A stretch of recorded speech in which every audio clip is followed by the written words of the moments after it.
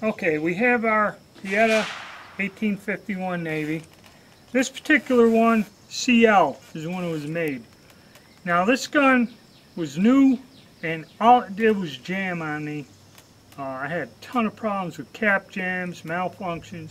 If you watch the other videos, you've seen it. So what we've done is got the Slix shot nipples on here. So we're going to put the Slix shot nip, we got them on, and we're going to go with a 20 grain charge with our big lube bullets. That's the bullets that gave me the problems. Them little 100 grain big lube bullets with a 20 grain charge would shoot well, but that's where the caps were blasting off and give me all the problems. So we're going to load that up first with a 20 grain charge, and we're going to see if these Slix shot nipples help with the cap jam problem. Okay, we're out here with our 1851 Navy. Now this thing jammed on me consistently no matter what I fired. And I was testing those big lube bullets with this gun, and what I found that the 20 grain charge gave me the best accuracy, but it also created the worst cap jam. So we got the Slix shot nipples, and we're going to give it a go and see what we end up with here.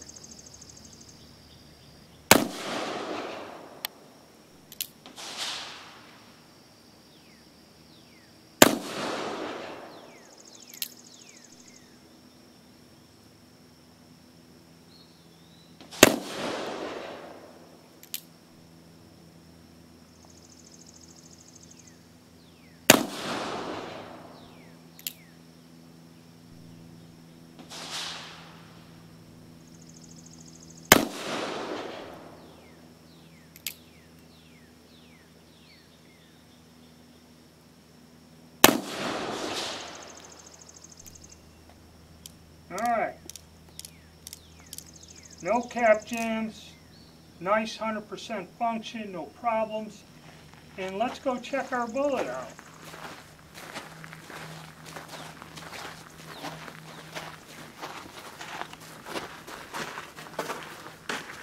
Now, not too bad.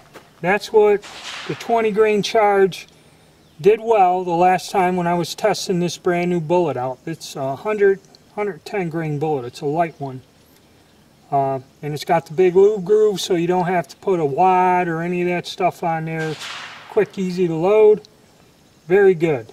So now I'm going to try 20 grain charge with that new flat bullet that I have, and that's going to be the flat bullet.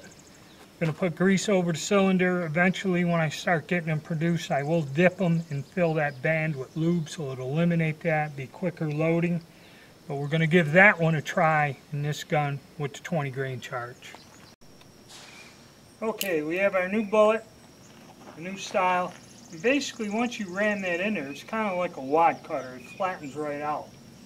So this is 130 grains. We're going to try it with 20 grains of Triple F.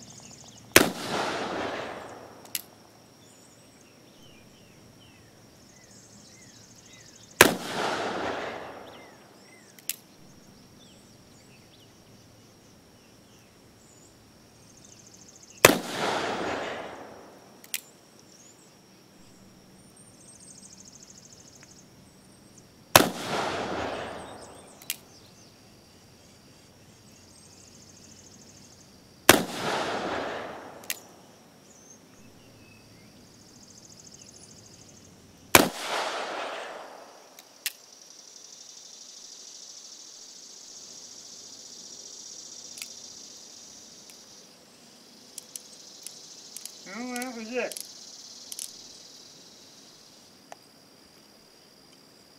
Well, no cap jams, no malfunctions. It's functioning a lot better. Let's go see how we did.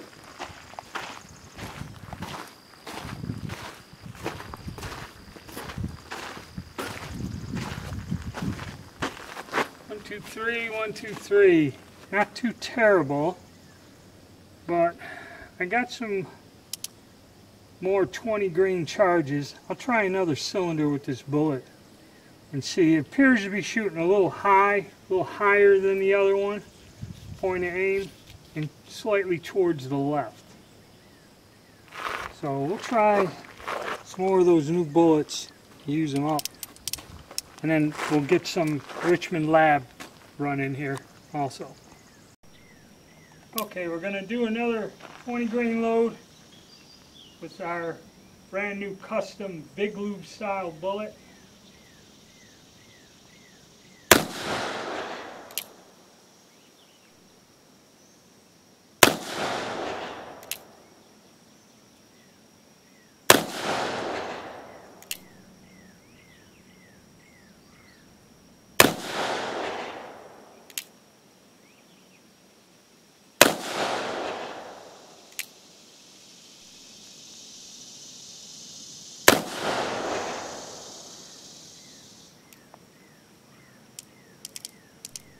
As you see, no jams, no malfunctions, 20 grain charge.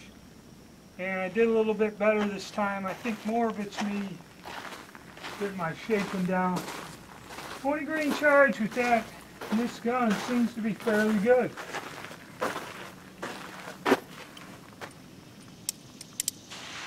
But as we're going, no more cap jams. So them slick shot nipples are kind of solving the problem.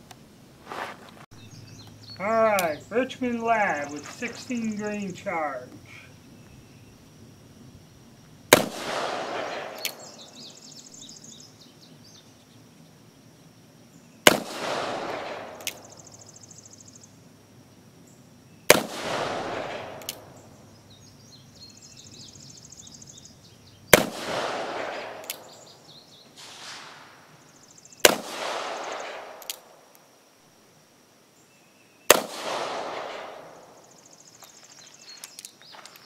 Okay, so far no jam.